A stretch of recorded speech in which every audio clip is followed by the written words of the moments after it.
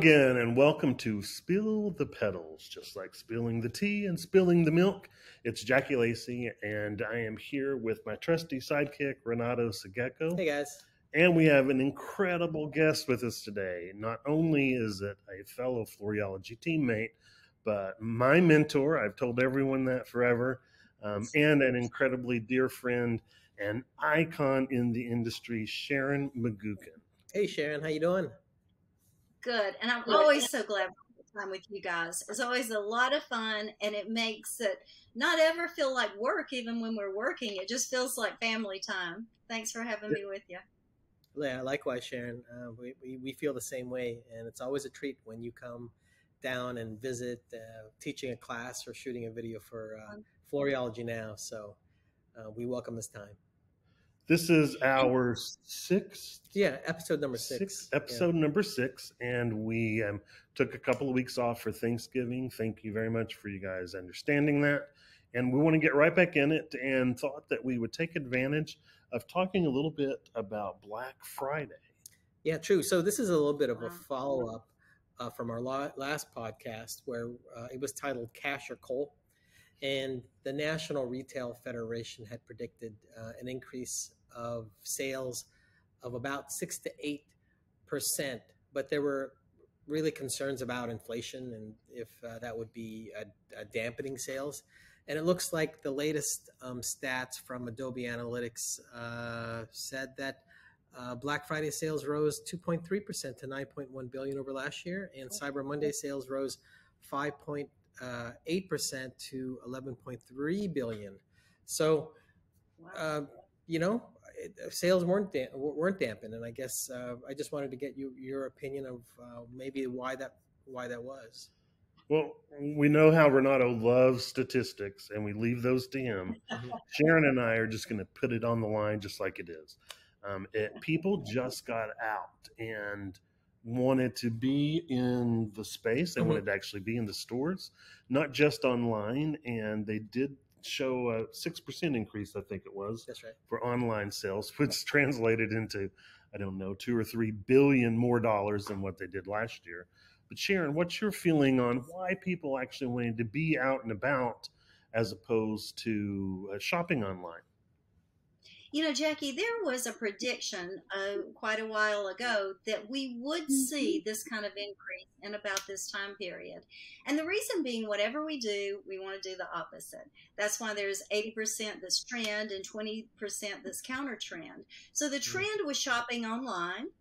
And you get tired of that. You start to wish to compare products. You start to wish to have some assistance with knowledge of products and stuff.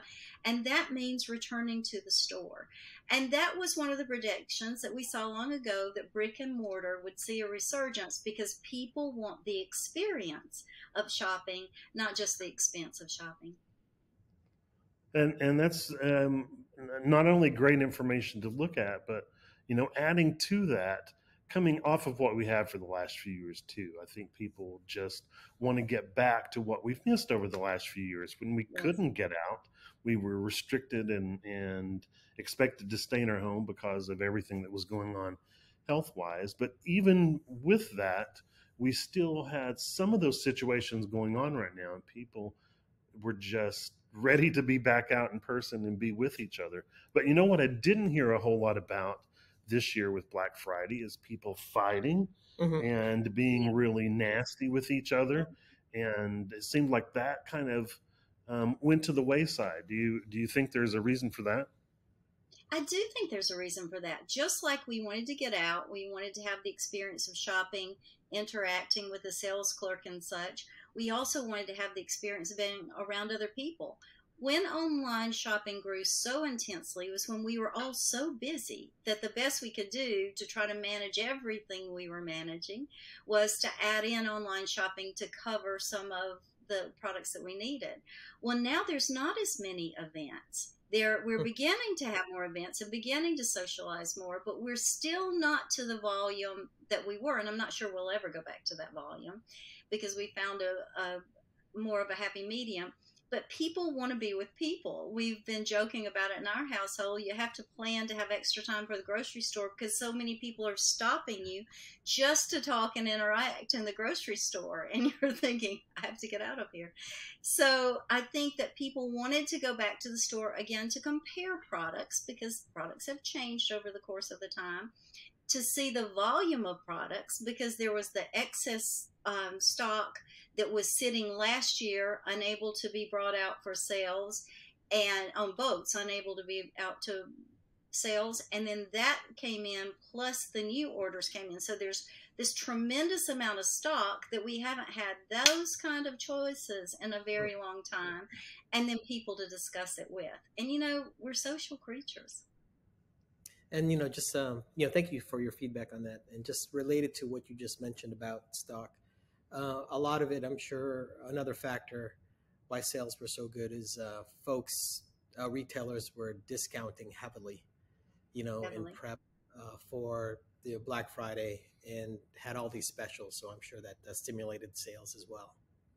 Cool. 60% off sales well in advance of the holiday. You don't usually see 60% off sales well in advance.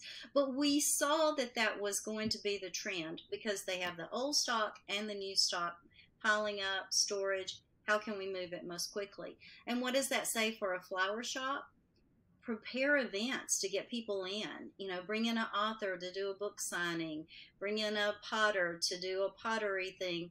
Bring in people for events, the wine and cheese with design classes. People are looking for ways to interact. Bring them into your store and let them do their socializing there. Interesting that you say that, Sharon, because you're continuing a theme that we discussed during the last podcast about engaging people through these in-store events when Gina was on the podcast with us, and that's what she was going to do with her business. So great advice to engage the public in store. And that's a great segue into our topic this week that we really wanted to talk with Sharon about engaging and increasing that engagement with your consumer. And I'm relating it in a way that's understandable for everyone. It's kind of like dating. You want to date that customer because you need to get to know them, understand what they're looking for, and then be able to provide that education, inspiration, or inform them why they need to be purchasing for you. So it's a great segue that you gave us there, Sharon, to move right into that.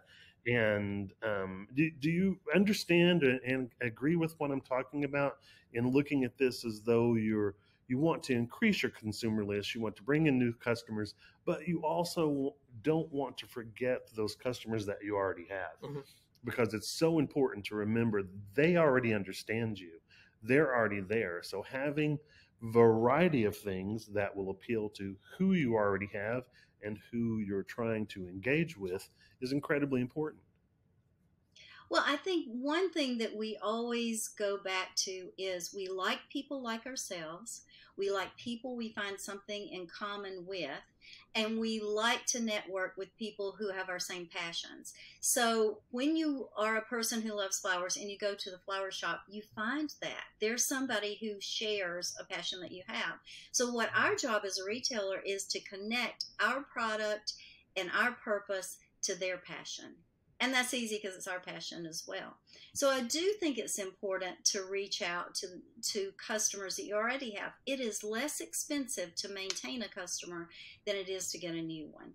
At the same time, because there's always a turnover of customers, you've got to be adding new customers to keep the balance of the number of customers. One way that I would suggest that is when you're making your plans of connections or products or theme-related sales and all, think generationally, because the generations buy in a different manner. So while you appeal to one generation with this particular movement, remember to schedule the next one to reach out to the next generation and reach out to them in ways that they like. I get frustrated by companies or doctor's offices that will only relate to you in text.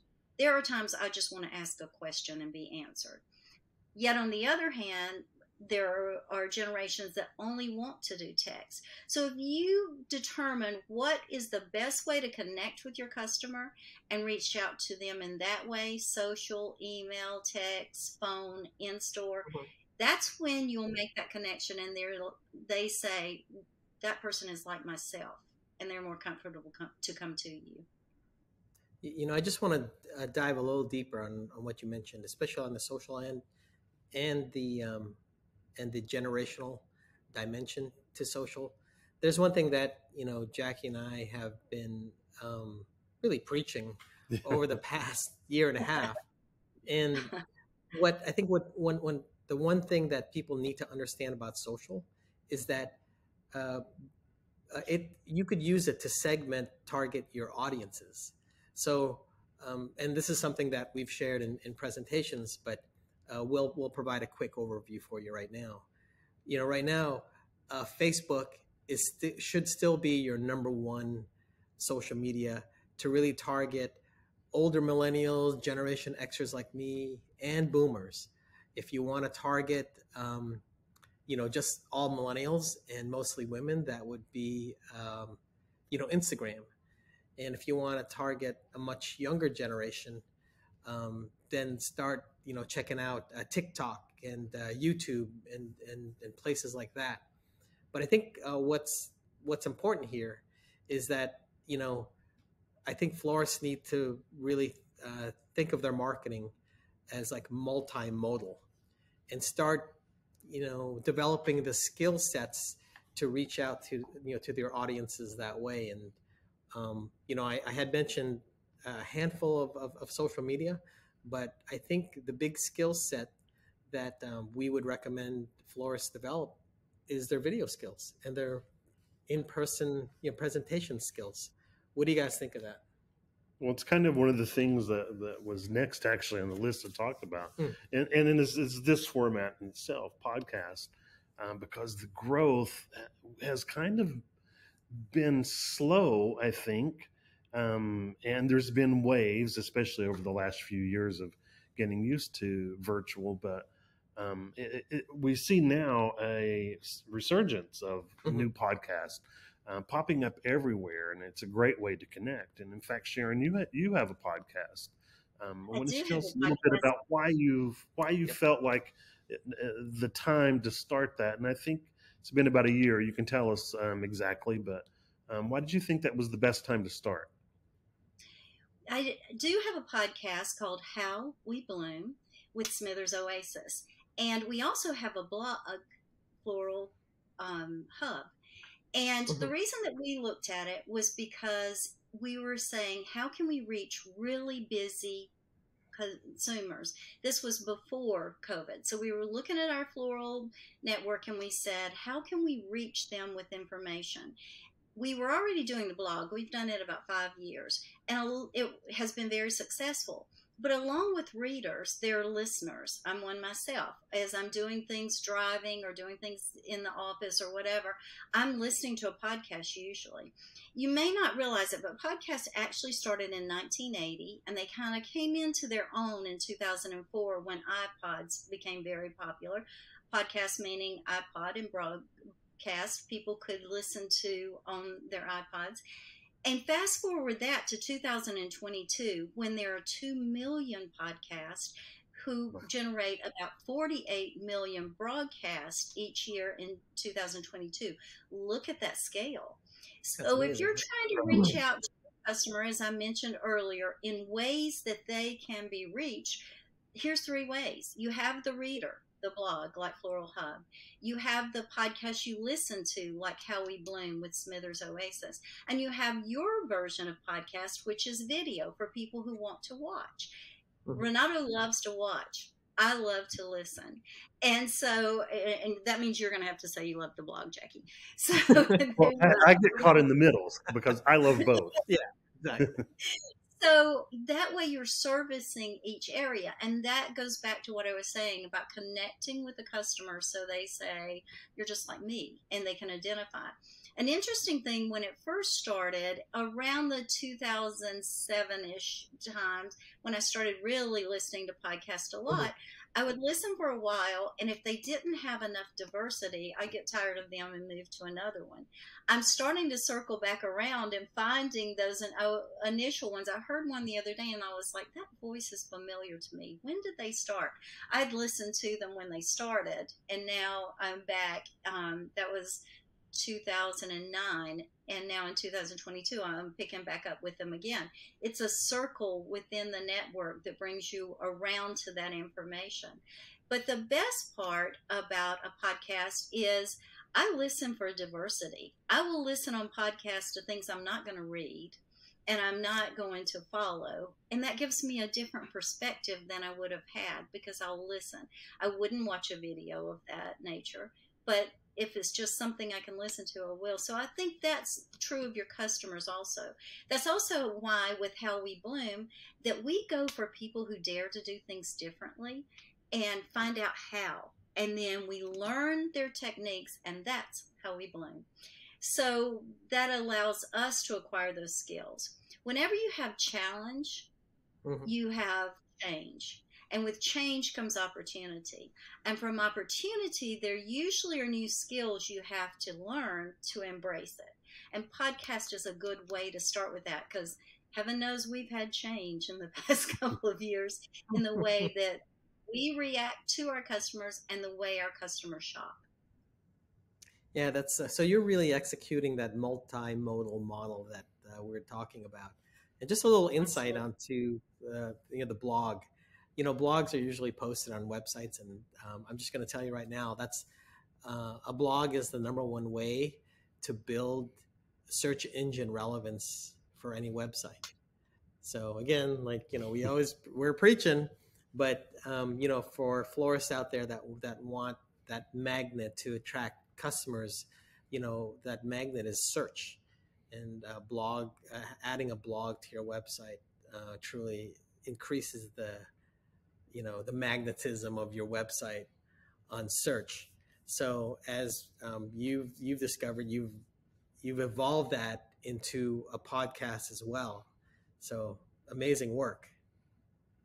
Now, Renato, you love numbers. So this one was one that I loved when I discovered it, looking up. How We Bloom with Smithers Oasis, now we have hit 66 countries and over 1,200 cities. I think that's exciting. Wow, that's very exciting.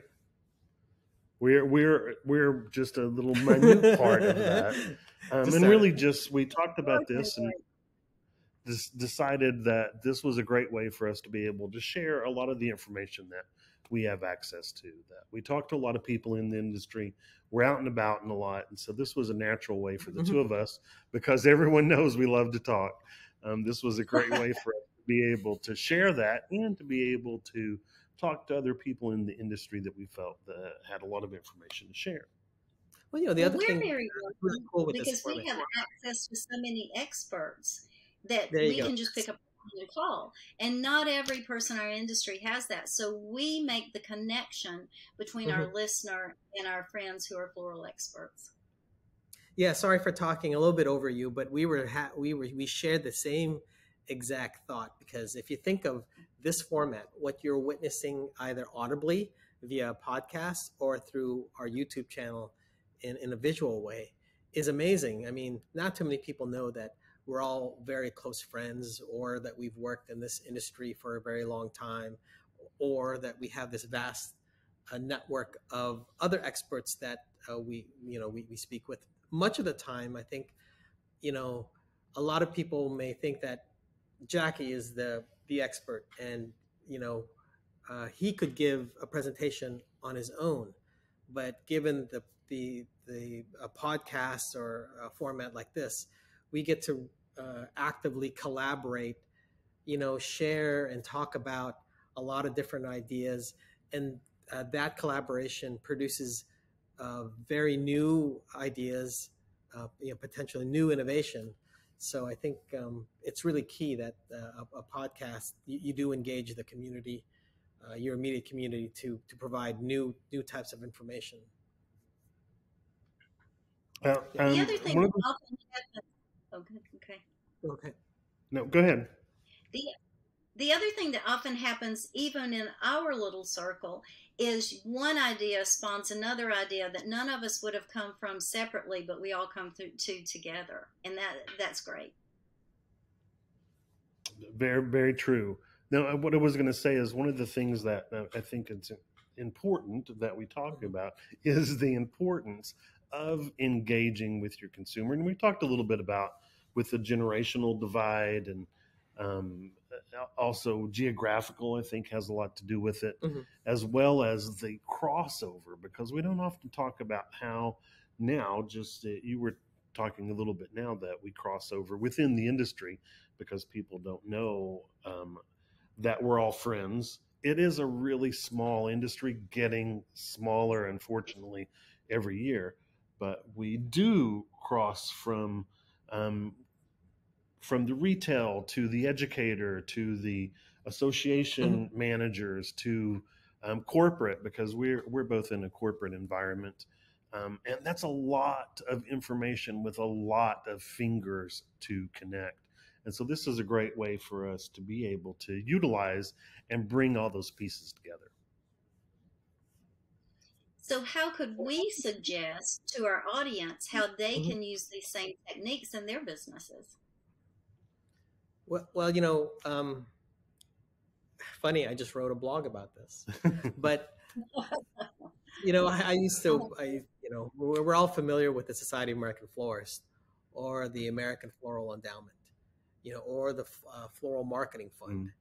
And they have a ton of information that is not reaching the consumer. Why? Because not even reaching the industry. Yeah, not even reaching the industry at times, but it's there.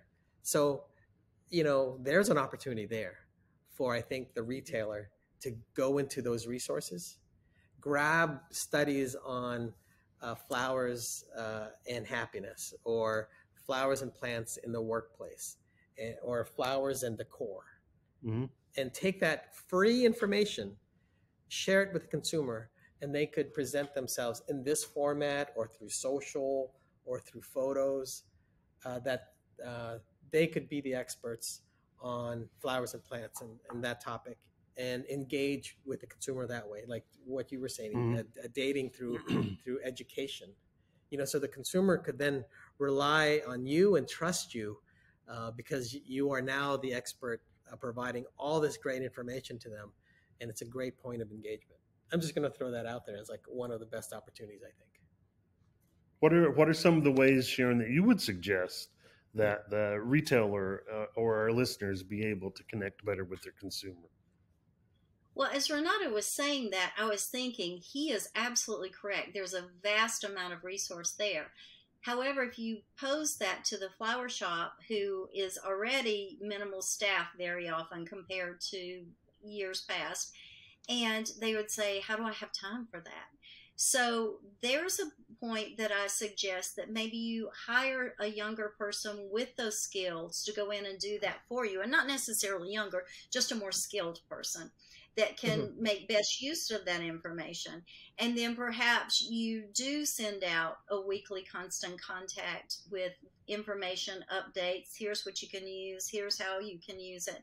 Maybe you do write your own articles for blogs that purport that information. Maybe you have a column on your Facebook page every week that shares those ideas. That the information is there. It's just taking the time to develop the skill or hire somebody with the skill to get that out.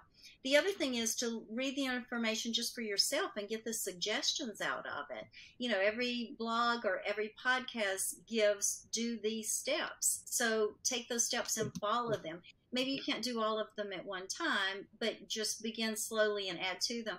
I know one time there was a florist that shared the idea that she was having trouble keeping everything straight, her business, her church, her family, her kids' school activities. So she started putting it onto a calendar. And then other people said, can I have a copy of your calendar within her shop? And so they started adding theirs to it. Then community, school, church and such, can we put this on your calendar? And she added that. And in no time, on the day that she was to release that calendar every month, she'd have to stay all night if it took it the night before to finish the calendar, get them run off, because you had to come into her shop to get a copy of her calendar. And it got up to where 200 people would come in on that day to pick up their calendar. How can you take something as simple as connecting with the needs of people? Remember, we look for our purpose and we look for their passion, and we connect the two together. How can you do that? As we've said, social, as we've said, in-house events, but maybe it's as simple as just reaching out to people. You have one person in an afternoon who reached out. I know you both know Chris Norwood, and he does the Happy, which was born out of COVID, and he does just a little happy presentation online. He now has so many followers that he realizes that there are people who are alone for Thanksgiving. He takes out a little bit of time and calls and says, "Happy Thanksgiving, Miss So-and-so." He's probably the only call she gets that day. They notice they're not there. He has an employee call and say, "Are you sick? Was there a reason? We noticed you haven't shown up." 80,000 followers, and he's still taking the time to call and say, "We've missed you." How can you do that within your own flower shop? Maybe just assign that as a task to somebody. I think the biggest thing is make a plan and then put the plan to a timeline, because we can talk about all the things we can do, but if we don't have a deadline for doing it, guess what? It's probably not going to happen. Agreed. And there's a saying that I've heard for a very long time, but it has been proven time and time again. Plan your work and work your plan. And that's exactly what you're saying. You have to plan how and what is going to work with you and how you make that work to increase these engagements. So, but the bottom line is, in today's market, it is just necessary. You have to. And you have to have several types of engagement, although you can take that one concept and massage it in different ways to each of those generations. And don't forget that one of the easiest ways to start is because AFE, SAF, AIFD, a lot of these associations have the information available, and all you do have to do is get it, accept it, connect with them, and then be able to pass it on. So it's not like you have to reinvent the wheel on everything as well. Yeah. To pass it on is the key. Exactly. And changing it generationally. And changing it generationally, you have one small, concise message. Let's relate it to Christmas. One small Christmas message, thankful for having the gift of their sponsorship, their being your customer, whatever it is. You text that to a millennial, you email that to a boomer, and you call the elderly and share that one same little comment, and it can go across the board. Absolutely. Same message, multimodal. All right. Excellent. Well, it's just like dating. You got to treat the dates differently according to what their interests are. That's exactly where that title came from when we started thinking about this and what's the easiest way to convey that message. And you're dating several different people at several different ages, and it's necessary to be aware of those differences. And a lot of them are actually very subtle. Mm-hmm. Well, is there anything else that we want to talk about as far as podcasts and education? Well, really just connect with our podcast and connect with Sharon's podcast and connect with any podcast that you feel that would help you in your business and in your personal life, because it's so true with this whole podcast trend is a lot of us are commuting to work. And I think that's where podcasts really could, help you out just in that drive time to work. If you have 20, 30, 40 minutes of time, then throw on that podcast. Sharon, tell us again where everyone can find your podcast. My podcast is How We Bloom, and it is on all of the major iTunes, Buzzsprout. You can go to the oasisfloralproducts.com website and find both the podcast and the blog, Floral Hub blog, or you can go to any of the major podcast systems and download it. And I encourage you to go back and download some of the older ones too. We have been a year, we're just over a year, and we have really great people in listed. Joan Dale Prince, Klaus Wagner, Jill from South Africa about flower healing, my own son Drew McGukin, who is a designer in New York City, talking about partnering with your customer, Joyce Mason Monheim, pricing professionally. I mean, we cover the gamut. We don't just talk about one thing. It's a lot of different things. And we have some really great people like Talmadge McLaurin, Paul Miller, Ian Prosser all coming forward too. So we have really a lot of great ideas. Chris Norwood's presenting, organizing for Valentine's. They'll come out in a week or so. So a lot of really good information. And the one thing I'd like to point out is that we moved 5 years worth of digital adoption in just 8 short weeks of COVID. So we went into COVID one kind of business and one kind of consumer, and we came out the other side a totally changed product on both ends. And I think the greatest awareness for me was when I realized that Wi-Fi was my new coworker, both with Floriology and with Smithers Oasis, and working to optimize the skills of that new coworker. I think that's our biggest job. So I would love for you to try our podcast and our blog and let me know what you think. And if you have people you'd love to hear from, I'd love to interview those. And guys, I just can't thank you enough for including me in yours. You know, we always like to get together, and Renato and I like to debate all those numbers, and Jackie and I like to come up with new thoughts and what can we do next. I think that, Jackie, don't you think that's probably our greatest conversation? What can we do next? More times than not. Yeah, exactly. And we should probably just have a podcast just on that, talking about where we are, where we're going, because you and I have discussed quite often that a lot of things have changed that will never change back again.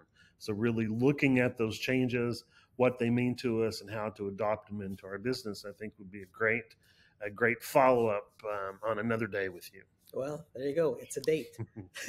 It's a date. We're going to look for that sweet spot between what we did and what we're projected to do.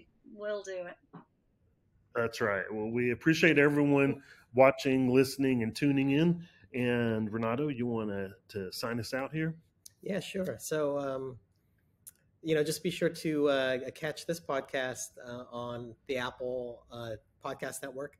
We also publish it on our YouTube channel at youtube.com/Floriology Institute. And we also publish it on our Facebook page. So follow us there and get updates on future topics. And remember, there is no use in crying over spilled petals. We'll see you again next time.